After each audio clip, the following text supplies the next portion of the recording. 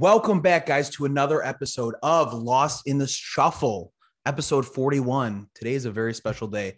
First off, we want to say pay the fee, guys. We have a fee for the show. So if you enjoy the show, you learn something, you like something, it makes you laugh, go ahead and share it. Share it with your friends, social media, whatever that is. That's how little and smaller content creators grow. So we would appreciate that. Today is very special. We have the very talented, the very lovely, maybe even the songbird of our generation. Boy, wow. Tampa Bay Rays sideline reporter, Tricia Whitaker. Woo! Hey, how you doing? Good. How's that for an intro, Tricia? Well, I was generous. I was very generous. Good. Well, you deserve it. So, Tricia, you are the professional. You are the journalist. I want you to rate me how I did at the end of this interview. I want you to be harsh. I want some real feedback, okay? Deal. Got it. You don't have Fair enough. So, Tricia, you got the dream job. You get to work around the game of baseball, and you're around an awesome team, the Tampa Bay Rays. You get to work around Tyler Glasnow, Wander Franco, Kevin Kiermaier, super handsome. G-Man Choi, Nelson Cruz joined you guys, Brett Phillips, Austin Meadows. I can keep going. Tell me what your experience is like working around the Rays and what it's like every day. Oh, it's awesome. I mean, those guys are so entertaining. They're such good human beings. They're easy to talk to. They make my job easy, which is hard to do for reporters in professional sports. When an athlete makes your job easy, you know that you're around a good group of guys. I mean, obviously, Brett Phillips is awesome. You mentioned Glasnow. Nelson Cruz is great. Randy Arozarena is phenomenal. So you were correct when you said I have the dream job, because for me right now, this is the dream job. I love it. Yeah. So what is that? What is your relationship with these players? Obviously, you're with them so much. You guys got good chemistry on camera and stuff like these. Like your buddies, like during the season, or what? Well, you do get to know them pretty well, and you get to know their families really well. So there's some of them I'm really close with, like even their grandparents or like their aunts and uncles or their girlfriends, their wives. I've watched some of their kids, kind of grow up in the last few years. So it's actually, I'm glad you brought that up, because that is probably the most special part of this specific job.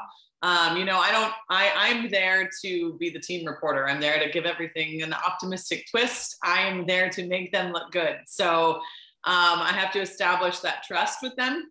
And I feel like it's been easy to do over the last few years, just because of the quality of people that they have.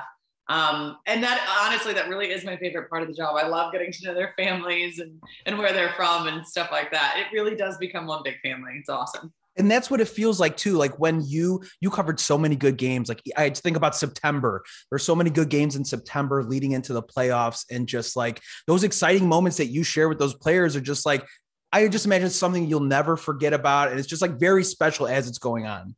Oh, it is so special as it's going on. And you know, what's funny is like those interviews that you do, I consider that a really important thing in those moments, in those big moments of their career, to get those interviews right for them. Because for a lot of them, that's one of the moments that they're going to look back on at the end of their career and be like, all right, I hit that walk-off. Let's look at that interview, and if I don't do my job right, I'm not doing that memory justice for them. So I want to make sure that it gives them a good memory while also, provides what the fans need at home on the broadcast. But that's the coolest part of it, is like, you are a part of that history of their career now. When you're the one doing that interview with them, when they hit the walk-off, or like when Glasnow had that game where he had a career high of, I think it was 14 strikeouts, doing that interview with him immediately after he walked off the mound, that's there forever, right? And that's another cool part of this specific gig is being a part of that in their career. And one of them that stands out to me, I forget the player's name, but you were talking to him in September. I think it was after a playoff game. He's like, I was in Mexico a couple weeks ago, and now I'm here getting showered with champagne. Like that will live on forever, in the digital era where everything is captured. Like that is such a cool, special moment. Like you said, for his family, for you, and for the organization.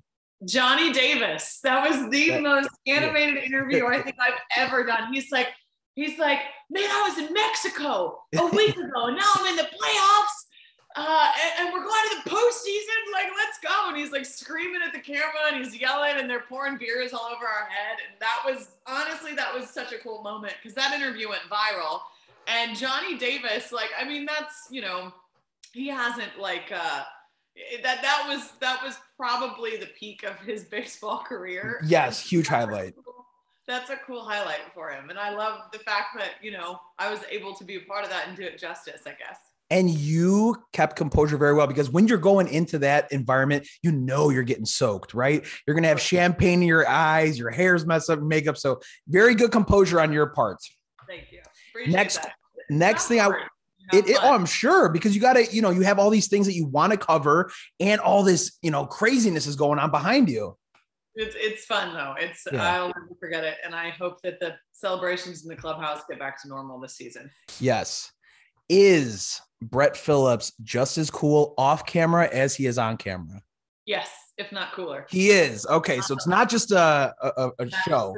No, Brett's the real deal. And I get asked that question a lot, because even people who aren't Rays fans know Brett Phillips, but he is just as cool off camera as he is on camera. It's not like an act. He's such a good human being. His wife is amazing. He has so much pride. I mean, I would sit there I would be doing the pregame show right on the field before every single home game. And I swear to you, almost every single home game, Brett came out and signed autographs for like a half an hour before the game started. And there was such a long line of just kids excited to meet him. And he always says, I wish that somebody would have taken the time to do this on a consistent basis when I was a kid coming to Rays games. Mm-hmm. So I'm going to be that person. He's the real deal. He's awesome. He's just such a good human being. And I also thought the way that he responded to being left off the postseason roster this year was just classy. I mean, that's Brett. He was like, he made a joke out of it, but then he was like, listen, I trust this team. I trust Kevin Cash. And for me to respond any other way would not be appropriate. And so he's awesome. Beautiful. Well, obviously this is your passion, right? You can tell that comes through your work. And you might've touched on it a little bit earlier, but I just want to know the most rewarding part of your job. What would you say the most rewarding thing is? Being a part of those moments and being a part of their lives and getting to know their families and having the platform to tell their stories. I love storytelling. I've loved storytelling since I was like little. I would write the most random weird stories you've ever heard in your life, but now I get to actually write real stories, right? I get to tell real stories. I get to talk about, when a player gets called up, and I get to interview his parents, his mom's crying, his dad's crying, his little brother's like wide-eyed and crying. I mean, those are the moments that you never forget. That is the most rewarding part of the job, is telling a story that touches people and that is gonna just live on forever. I mean, some of those stories, like, those are ever gonna go away, and that's my favorite part of the job. I think because a lot of the underlining motifs or themes behind those stories is, perseverance or hope or things like that. Like those stories that you get to be a part of really have substance behind it as well. Oh, for sure. The substance behind those stories is what makes it such a powerful thing. And you don't know who's watching, those little kids who just want to play baseball, when they see somebody who has a similar journey to them or looks like them or sounds like them. I mean, just like what it does, I think we underestimate that as the broadcast team sometimes, that has such an impact, those stories that we tell. And it's our responsibility, because if we don't tell those stories, nobody's going to hear them, Right. And so that's the best part. Very good. Now, Tricia, you are a busy woman. You are also an adjunct professor at Indiana University Media School, where you are an alum. And I believe your father has a sports history class there as well. Yes. If I'm not mistaken. Tricia, if I were in class this week, what would we be learning about, or what would we be talking about? We would probably be working on our on-camera skills. So I'd throw you right into the fire. I'd put you right in front of a camera in the studio, and I would make you do highlights of a college basketball game. So I'd make you anchor the show, and then I would heavily critique you right after the show and tell you what you did right and what you didn't do right, and how you need to dress for on camera, how you need to talk. So that's what we would do. I love my students. They're the best, but I always tell them I don't sugarcoat, because it's not going to help them. Yeah. So I teach them. I love them, but I'm also very honest with them. So that's what we would do today. I would critique your skills for your podcast as well. Yeah. The sink or swim approach. I like it. Send them right to the fire right away. Well, not only do you do that, Tricia, but it looks like you have a little passion or for singing as well. You're quite the singer. You put that on your social media. And I really appreciate people because I don't want to be defined by one thing. I don't want to be the guy who made one video or who does interviews. I feel like I'm talented enough to where I'm very well-rounded. So when people display that, maybe something that they're not comfortable with, I really applaud people that do that, that have a talent like that. So I just want to see where this singing came from. And is it just something that's therapeutic to you or something you like to do on, when you have free time? What is that? It's so funny. A lot of when I do podcasts, that hardly ever gets brought up. And I'm so glad you brought it up, because the point is you have to remember that your job is not who you are. It's what you do. And while I love my job and I love storytelling, and that is a part of who I am, if you don't disconnect from that sometimes, it's going to drive you crazy, and you're going to put your whole identity into that. And that's a very dangerous place to go. Mentally, that's a dangerous place to go. I think that's ingrained in us. What is the first thing you say when you meet someone for the first time? What do you do? Right? It's just something that's ingrained. Like, I don't like to introduce people. Like, I'd rather know, like, what are you passionate about? Or like stuff like that. That's something about you, not just what do you do? Like you said, what you do is not who you are. I know. Yeah, it's true. And to a certain extent, it is part of who you are, but it's not who you really are. Right. And I had to learn that, I think, kind of the hard way. I think I realized halfway through 2020, when we had baseball taken away from us, I was like, who am I without this? And I always knew who I was, but I focused so much on baseball and so much on my job, and not enough on, I think, the relationships in my life and the passions that I did have. So I got a keyboard and I started singing. And I've always sung. I've always taken voice lessons since I was like 8 years old. I've taken voice lessons, and I used to do musical theater and sang choir and everything. But I almost forgot about that passion. And when I realized that I forgot about it, it made me really sad. And I was like, hold on, you cannot let baseball take that away from you, because baseball's not always going to be here. Everybody at some point loses their job. It's not forever. Right. So you have to remember who you are outside of that. And so this off season, I actually really focused on figuring out, who are you outside of baseball? Who are you outside of sports and outside of broadcasting? And I reminded myself who I was, because I felt like I forgot about it. I reminded myself I'm a daughter to a fantastic set of parents. I'm a granddaughter. I love singing. I love teaching. And I have some of the best friends in the world. And I feel like for the first couple of years on this job, I forgot about making that a priority, not to get too deep, but we went there. Well, it makes sense though. Yeah. Because this job takes up a lot of your time. So it is only natural that, you become a part of that. Oh, I am a part of the Rays. I am a part. So it makes sense, because it does take up you're not clocking in 9 to 5 done, and then you can leave your work at home. You have research to do. You have editing and interviews. Like, you have so much to do. So cut yourself some slack, because it does take up a lot of your time. Well, thanks so much. It does. And I love it. And I'm so glad, if something's going to take up my time, I have a job that I absolutely adore. But I think Tyler Glasnow said this in an interview actually about a year ago. And I told him, I was like, hey, what you said really kind of resonated with me. He said something like, you can't make baseball everything. And this is coming from a guy who's really good at baseball. Yeah. I mean, and even he's just like, he'll when we're in New York City playing the Yankees, he makes it a point on the off day or before a game the next day, he goes to Central Park and plays chess in the park with people. Like an old man? Yeah. He goes and plays chess with random people who don't know who he is. Wow. And, we're kind of like, Tyler, why do you do that? And he's like, well, I gotta get away from baseball. It's not all of who I am. Right.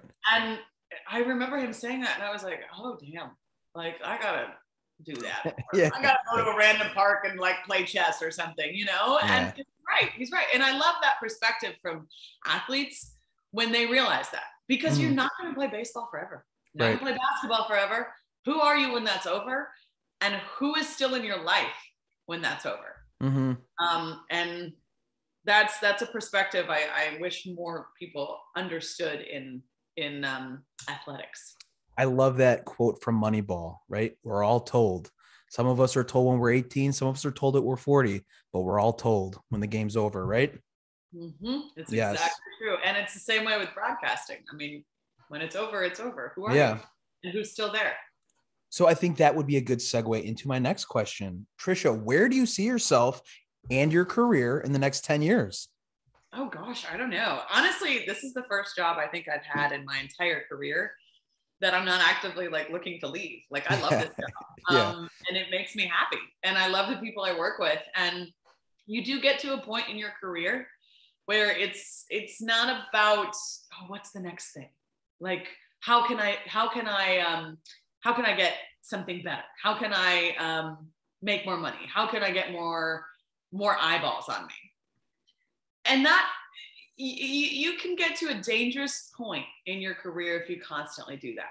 Mm-hmm. Because when you're not like, you know, in your 20s anymore, and you get to the point where you're like, do I want to keep moving around the country? No, I want to be somewhere where I'm happy and where the people I work with make me happy. And that's where I am right now. And that's a really good place to be.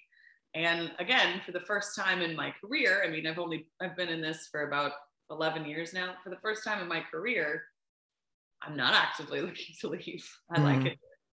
So I don't have an answer. Okay, that's I love that. Perfectly fine. It could be the same spot, right? That's I'd be good. fine. If I was in the same spot in 10 years, some people would look at that and be like, don't you want to constantly like improve and move up? Well, what? I am up. I am up. This is a great place to be. I'm doing good. Yeah. I'm doing great. I think that's another thing that's ingrained in society too, is always looking for the next best thing, right? The grass is greener over there. Every like swipe, if you're dating or whatever, like I'm going to find someone better, a new job. And it's just comes down to the grass is greener where you water it. It's not greener over there. If you really, you know, cultivate what you're looking for in your life and creating that, then you should be happy where that is, right? 100%. And that doesn't mean, you know, that there isn't a time to move on, or that if there's a opportunity that you really, really have dreamed about. But at the same time, you're right. Like the grass is not, it's not greener. And I can say that confidently with where I work right now. Like I've been other places and the grass is not greener. Right. Yeah. Yeah. If you got it good, stay there. Right. So Tricia, I want to know who has been the most influential person or people in your professional life? My professional life. Oh my goodness. That is a really, really good question. You could talk about your personal life too, maybe a parent or sibling. Yeah, so honestly, professionally, one of the people who kind of mentored me a little bit from the beginning was Sage Steele. She was an Indiana University grad too, and she really just helped me with perspective on the career and everything. But honestly, professionally, like this sounds really strange, but like my parents. So like my dad is a pastor, so he's a public speaker essentially. Yeah. And I watched him speak in front of people all my life and tell stories all of my life. And it kind of taught me how to tell stories, and it taught me how to, you know, just act when you're on camera or when you're in front of a crowd or whatever. So I know he's not a broadcaster per se, but like that really does influence you growing up. I mean, I would listen to him tell stories every single Sunday for the last 32 years, you know? So probably my dad, even though he's not a broadcaster. Yeah. Yeah, that would be my answer. Well, they can still influence you in different ways. And I don't think it has to necessarily correlate with your job, but maybe how you go about doing your job and the principles that take place in order to do your job well. So I completely understand with that. 100%. Totally agree. So Tricia, today is 2/2/2/2. Did you know that? I've seen that all over social media. What's the big deal? Is it just because it's like a lot of twos? Or it's like it's a palindrome, just like January 1st of 2011. Yeah. Who cares? Yeah. Whatever. But I thought it would be a good time to play turn 2. So I'm just going to rapid fire, give you 2 options, and then you give me your choice. Okay. Okay. Got it. Real easy. So here we go. Turn 2, hot dog or nachos? Nachos. Yes. Beer or cocktail? Beer. Walk-off home run or suicide squeeze? Walk-off home run. Hanging curveball or forcing fastball down the middle? Forcing fastball down the middle. Downtown St. Pete or downtown Tampa? St. Pete all the way, baby. I love downtown St. Pete. Universal DH or no DH? Universal DH. Opening day or first playoff game? Oh, first playoff game. All right. That's turn 2. Those are all good ones. Yeah, right? Those are really good. Thank you. I usually get some weird ones, but those were good. Yeah, I tried to make it obviously baseball related, but that's all I had for you. I didn't want to keep you for too long, but I do want a rating. I want you to rate me just like you would the students. So give me some feedback. I'm going to go ahead and give you an A because I did a really well. Here's the thing. A lot of podcasts I do, it's just strictly baseball. And it's just like, come on. Not everybody wants to hear about baseball for like 20 straight minutes. Like, we love baseball, but you got to add some personality and some flavor to it. You got to keep it moving. Right. You got to add some fun pieces to it. I mean, seriously, that's what TV is nowadays. You don't turn on the TV and just hear X's and O's for 45 minutes, you know? Right. So you did a really good job of incorporating that stuff. Very engaging. And also, I grew up a Cubs fan. Nice. Awesome. I obviously am all in on the Rays now, yes. But I did grow up a Cubs fan, and that is the team that I watched with my dad growing up that made me love baseball. So I didn't know that. Yeah. I did not know that. So yeah, I am originally from Chicago, born and raised, and I just moved here to New Jersey. So I'm right outside of Philly. I just moved here like this summer with my wife because that's where she's from. But yes, Chicago Cubs. And you obviously got to enjoy 2016, right? Oh my, we enjoyed it. It was awesome. I watched it with my dad when they won, and it was one of the best memories of my life. Just like watching that with your dad and just remembering where you were, and that game was insane. That was the craziest game ever. Yeah. I mean, it was just nuts. I'll never forget it. And I'll never forget Chris Bryant's smile as he was throwing it over to, you know what I mean? And Joe Buck's call of it, and knowing he's a Cardinals fan, the rain delay and everything. I like messed up my elbow that night. Yeah. Jumping up and celebrating. I can't remember what play it was, but I jumped up and celebrated, and I was like, yeah. And I like hit my elbow so hard on this bar stool. And I was like, Dad, we got to go home because I think I broke my elbow. Oh my God. So I'm sitting there in my dad's like man cave in his basement watching this game with an ice sling around my arm. Yeah. And when they won, I'm like, ah!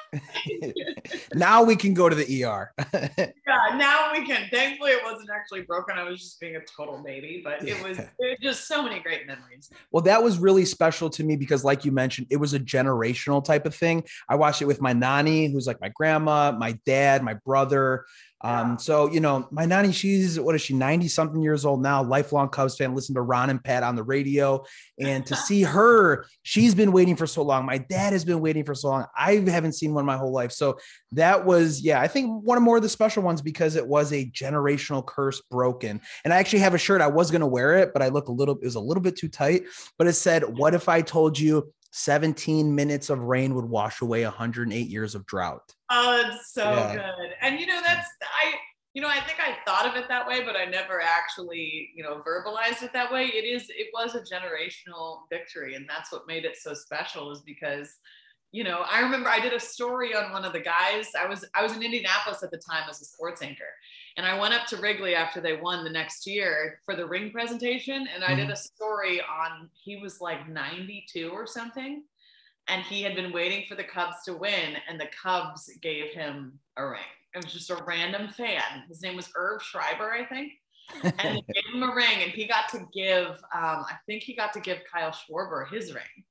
And that just kind of, to me, was like super cool, because I was like, wow, this is a generational thing. Like, this guy's been waiting so long. And when they won, he's jumping up and down and he's saying, I got to see him win it. I got to see him win it, because who knows how much longer he's going to live. But yeah, they did a like a sweepstakes, because we entered my nanny for it too. Yes, and it was like, all these fans, get to present it to a player, go on the field. And it was a lot of older people, who've been around for so long, but very cool promotion by the Cubs. So Tricia, thank you again for your time and for, taking time out of your day to sit here and talk some baseball with me, talk about your life. I really appreciate it. Thank you so much.